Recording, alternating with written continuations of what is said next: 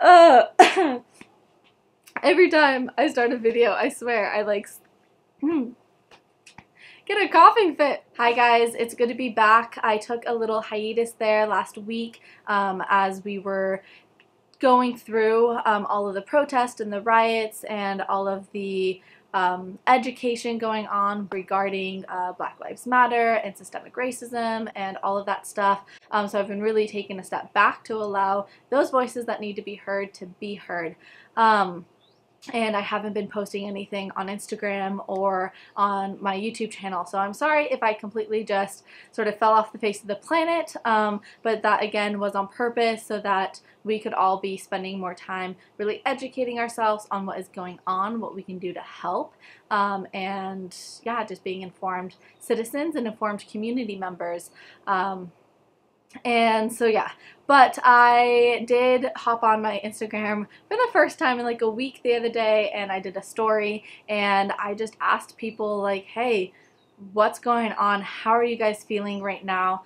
I know that we're dealing with all of this stuff going on right now, but it's important to remember that we still have to focus on the recovery and that we still have to push forward even in times where it seems maybe inconvenient. And times like this can actually be really hard when we're struggling with something like, you know, an eating disorder, which is a mental illness. Like this just like sort of escalates all these really hard times. It escalates that anxiety, escalates that fear, because we're not as calm and grounded as we could be because we're dealing with these other things.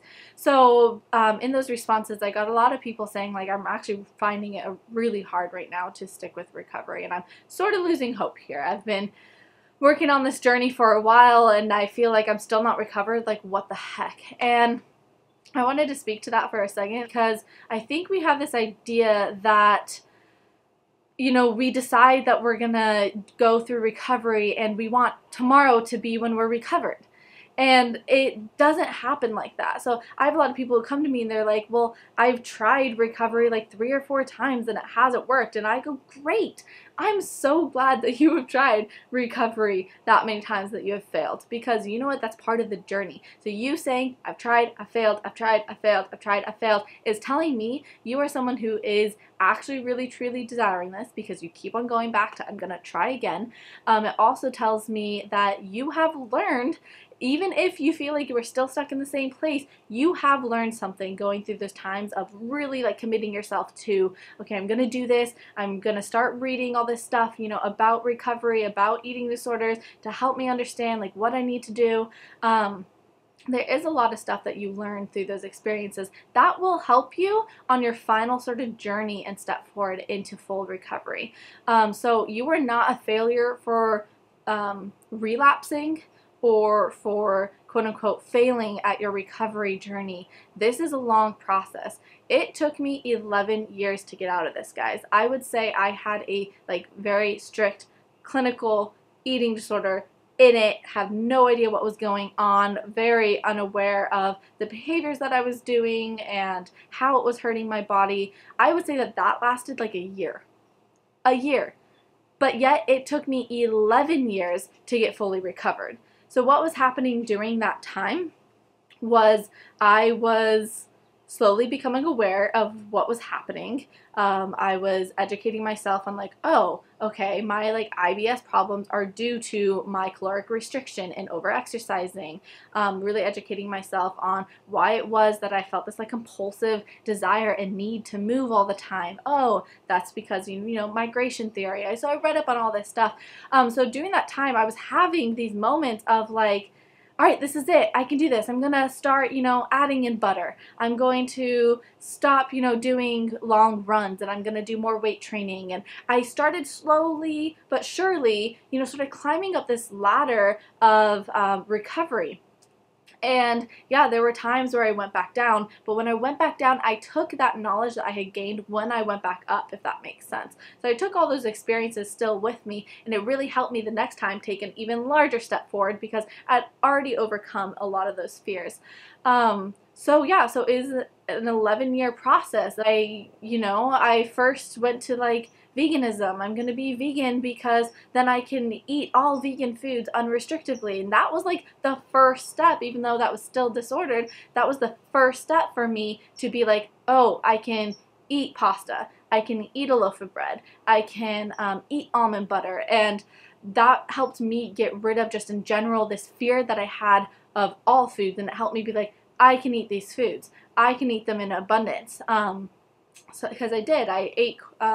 There were times in my vegan journey where I did eat quite a bit. That wasn't the issue. The issue was I was being really restrictive with what I ate. But that helped me, that helped me loosen up around food, so that when I was finally ready to take that next step and I finally was like, I'm pushing myself to do the next thing, I brought that experience of, wow, I learned to be okay with eating pasta on my vegan diet, so let's learn to be okay with like eating meat again. Let's learn to be okay with eating eggs again. So it was a process, guys, and it really helps. Hey guys, I'm just editing this and I just wanted to pop in and clarify something. When I say I went towards a vegan diet and then that, helped me open up to more foods, I'm not saying that this is the best way or the only way to do this or even a way that you should do this. There was definitely a lot of bad things about me choosing to move towards a vegan diet as far as my recovery, but what I'm saying is that there were a lot of things I learned from just that process of trying to find food freedom and simply trying to change things and move towards recovery. So for those of you who have been struggling right now, know that it's okay to struggle. It's okay to feel like you're sort of staying a little stagnant. Now what we want to do is we want to be aware of that, and we want to start like making a game plan for how to move forward. I just don't want you getting so down on yourself, because another thing that happens is we tend to like forget all of the things that we have done. I was talking with a client the other day and she was like, why am I not recovered? Like, it's been many years now. Like, I should be there. This is ridiculous. And I go, wait a minute, stop. Like, let's spend a moment to write like a thank you letter to yourself for all that you have done in your recovery. She had overcome a lot of fear. She had incorporated a lot of food that she never thought she would.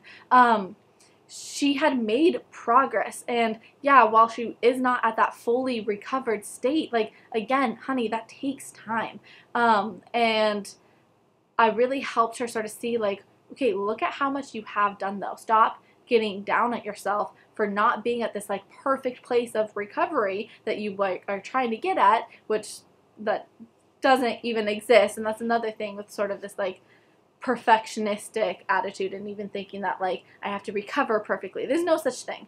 But taking a step back to realize like, okay, where have you come? What things have you learned? What things have you pushed yourself to do that may not seem like a big issue now, and that's why you're not thinking like you've done a lot. You're like, well, I ate the chicken, like, but I'm not recovered. But it's like, dude, do you remember how like hard it was for you to take that first bite of chicken? Do you remember how 6 months ago you were sitting here being like, I can't eat the chicken, I can't do it, like this is my biggest fear food, and now it's just a normal thing? So I think we just forget. So anyway, so back to though this feeling of like complacency.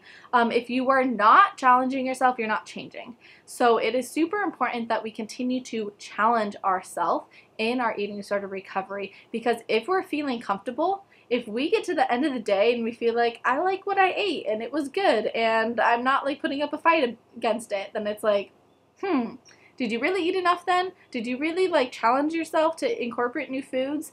Because if your ED voice is not screaming at you, then I don't know. It's like, are you staying too comfortable? Are you just listening to your eating disorder voice? Because it tends to be really quiet when it's doing, or when you are doing the things that it wants you to do. So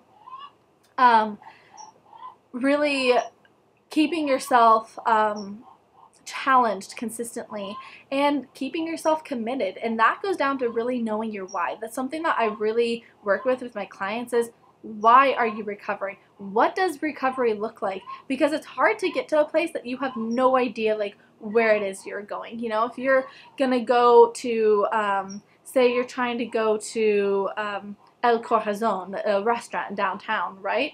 You're not just gonna type into Siri like, Siri, take me to restaurant. Like, okay, there are how many restaurants in my town? I could end up anywhere, but I have a specific restaurant that I want to go to. You have a specific place that you want to go to. You want to go to this place of recovered.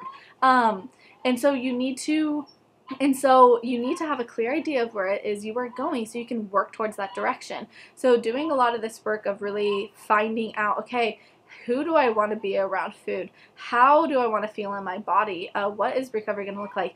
Knowing, of course, that you cannot like know everything and how exactly you're going to feel when you're recovered, because a lot of stuff will surprise you and you're like, oh my gosh, I had no idea that I could be someone that wasn't fixated on how many calories I ate. Like some things are sort of like out of reach in our head for a little bit, but really getting yourself to play with the idea of like, what is it like just like waking up and not worrying about what I'm going to eat? What is it like not looking at the caloric density of foods, or looking at the calories behind the label?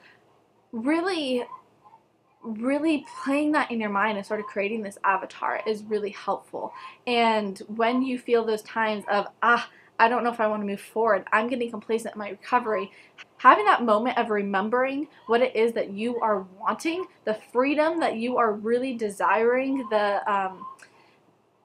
the peace of mind, the clarity, the groundness, the health, like really getting clear on what it is that you want, so that can sort of help be a drive to recover. Now, I do want to say, eating disorders are very complicated, guys, and I'm not giving like a one-size-fits-all sort of approach here, but I just want to say that motivation is not enough, though, in recovery.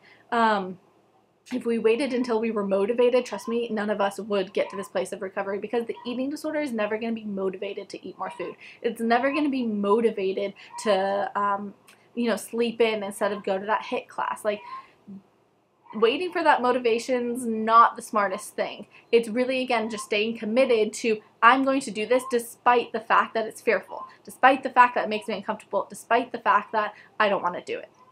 And that's what recovery is. Again, it's that commitment. I'm doing this. I'm doing this. And I'm not waiting for the time where I feel like I'm ready to recover. I'm literally making that commitment to cover right now. I heard this quote the other day and I really liked it on Instagram. It said, it's harder to do something 98% than to do it 100%. Because when you're doing something even just 98%, you are allowing space for thinking, for your thoughts to come in. You're allowing for a lot of decision fatigue. So if I go, for example, I'm not going to exercise all for this month. If you are 98% committed to that goal, you're leaving in that room for you wake up in the morning and, well, maybe I'll go on a little run right now. Maybe it'll only be 30 minutes. No, should I? No, I really should not do it. Okay, tomorrow I'm going to go on the run. Then tomorrow you wake up and should I not? Should I? Okay, I'm just going to go on a run. Okay, I went on an hour run, whatever. Tomorrow I won't. But then tomorrow comes, it's like, maybe I should. Do you get it? Like, you are leaving room for you to sort of like fight against this commitment and be like, well, I'm not 100% in. I'm still sort of just on this fence of like, I'm going to slowly ease back my training and see how that goes. But then what happens is you're really overthinking so much of it and trying to compensate and do all these things instead of just being like, I'm committed, 1 month, no exercise, boom, doing it. It's sort of easier to do that. So every morning you wake up and you go, should I exercise? You go, nope, no. It was an easy decision. I already made that decision. I'm not doing it for this month. When you leave that like, I'm just going to exercise less, then you wake up, should I exercise? Let me think about this. Yeah, maybe I'll do a little, maybe I'll do this.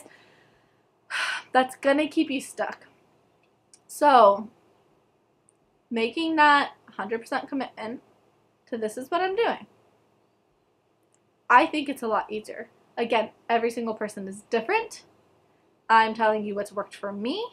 I'm giving you lots of food for thought for you to think, hey, is that something that I need to do? Do I need to stop sort of going half into all of this and just actually commit that I'm going to do it?